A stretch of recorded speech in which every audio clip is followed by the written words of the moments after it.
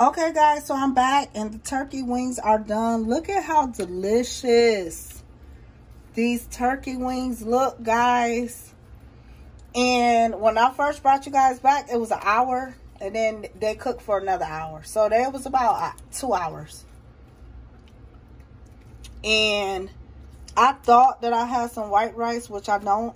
But what I recommend for you guys, if you don't have any other side and you just want some good rice, this oils, I'm sorry, I keep saying oils. This broth right here that this turkey made. Now, if you would have covered it, it would have made more broth. But since we didn't cover it and just stuck it in like that, because I just wanted to get it more of like a crisp, like how it is. It's still tender though. Let me get a knife and show you guys. It still got its tenderness to it. But like I said, we would have covered it. You see, you guys can see. It's still tender.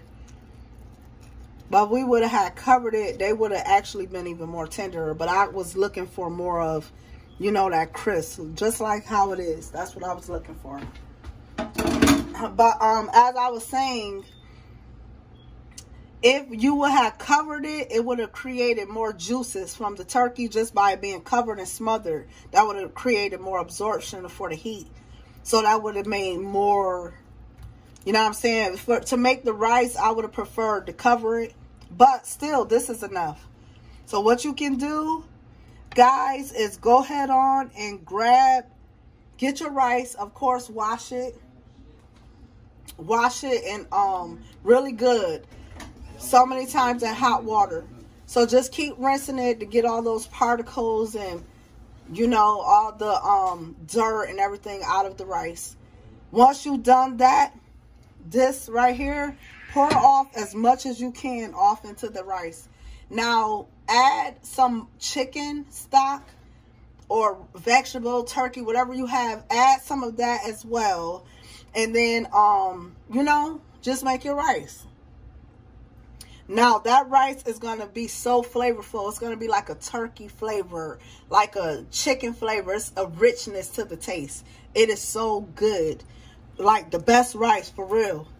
If you just got some plain white rice, I'm telling you, put that off in. It's going to make a hell of a difference. It is so good, so flavorful. One of my favorite rices. If you want to get fancy with it, you know, put a little pepper, a little salt to taste. If you have some scallions, green onions, so to say, at the end, you know, chop up a couple of those, put those on the top, and there you have it.